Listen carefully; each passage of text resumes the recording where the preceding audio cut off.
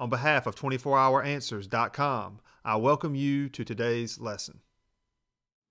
In this video, we're going to find the critical values of a rational function and recall a critical value or critical point, which we'll call c. X equals c exists when the derivative at c is equal to 0 or the derivative at c does not exist.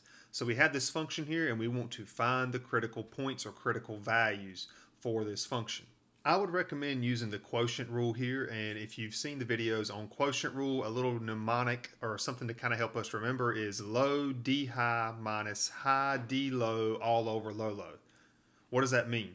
F prime of x. Let's do low. That means we take this lower function, this bottom piece, and we leave it alone. So we have 2x plus 3.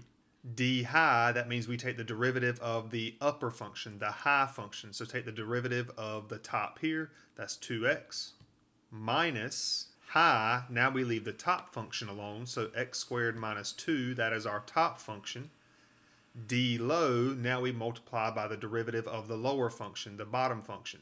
That is going to be 2, all over low low. That means we take the lower function and we multiply it times itself. So you can think of it as low squared. Therefore, we have 2x plus 3 all squared. Now, we found our derivative. Now we want to find some values of x, and we can call them c, such that the derivative is equal to 0 or the derivative does not exist.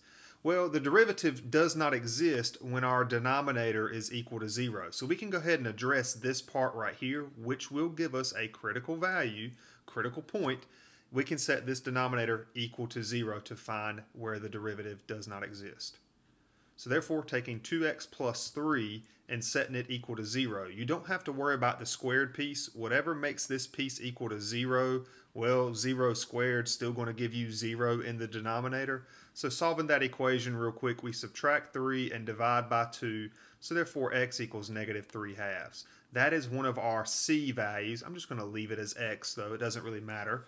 Negative 3 halves is a critical point or a critical value for this function.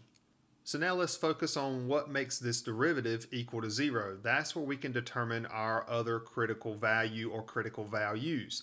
Now I just rewrote the 2x out front. I rewrote that 2 out front there, and let's go ahead and distribute here, and then we will talk about how to handle this denominator. We can simply multiply by it, or quite honestly ignore it, since we've already identified that critical value there that makes the denominator equal to 0.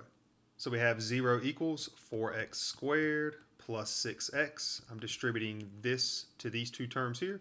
Now watch your signs here. We have minus 2x squared plus 4, distributing that negative 2 to the x squared and to that negative 2 there as well.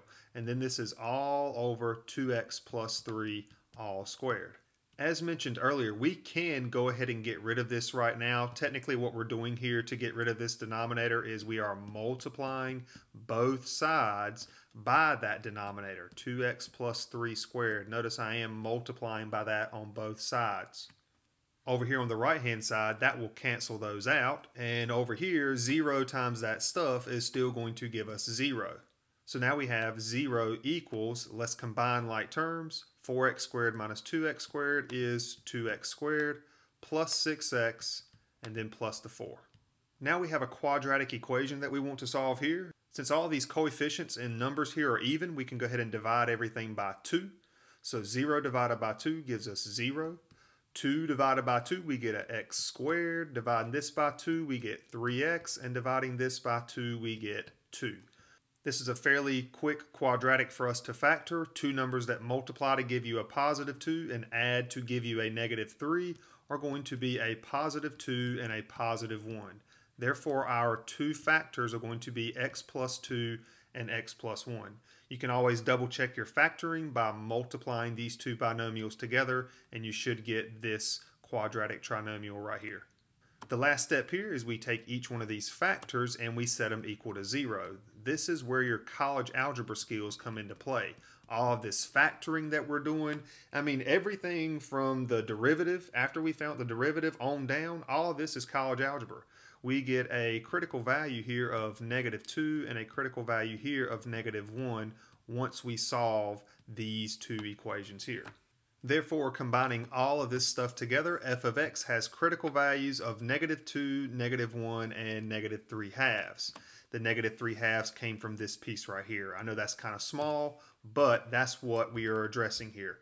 There are 3 critical values here. Let's have a look over at Desmos to see these critical values in action.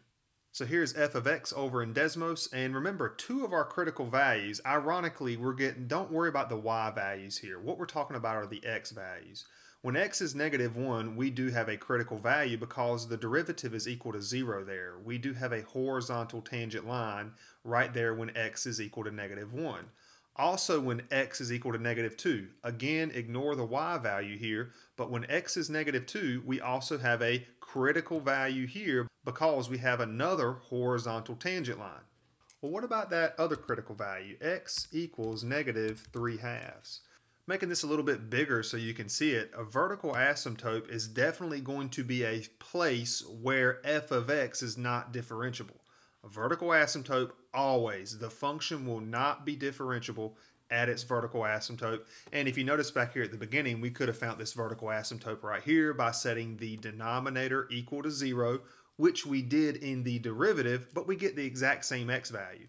If you set this 2x plus 3 here equal to 0, you will get a value of x equals -3/2, hence the vertical asymptote, hence a place where f of x is not differentiable. And please remember, a critical point, 2 things to consider: when the derivative is equal to 0 or when the derivative does not exist. And that's it for this video. I hope it helped.